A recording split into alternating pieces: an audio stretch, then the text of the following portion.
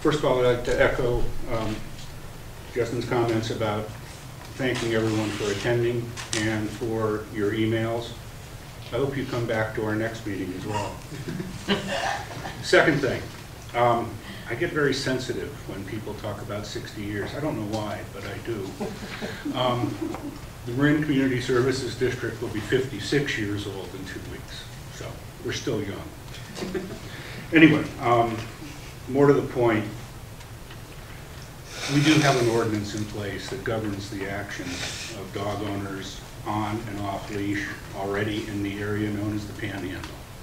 It's enforceable to a degree, but I can also say that the level of enforcement that we have in place for an on-leash area of our park is way underutilized.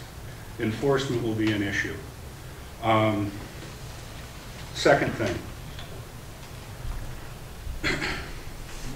I agree with all of the comments that have been made about taking, essentially making the attempt to take away the ability of people to walk their dogs off leash for rather exceptional events. I have absolute sympathy for those who have had problems, but I find them to be in such minority that to pass this law would be unfair.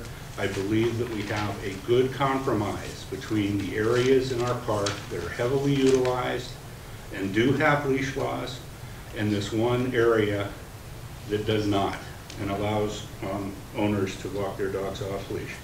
I would strongly suggest that we keep it as is and come under the county ordinance that does control quote-unquote open space. Whether this is considered a multi-use trail or open space, I think is beside the point. It is a isolated and relatively small area in our park. I think we should keep it just the way it is. Thank you.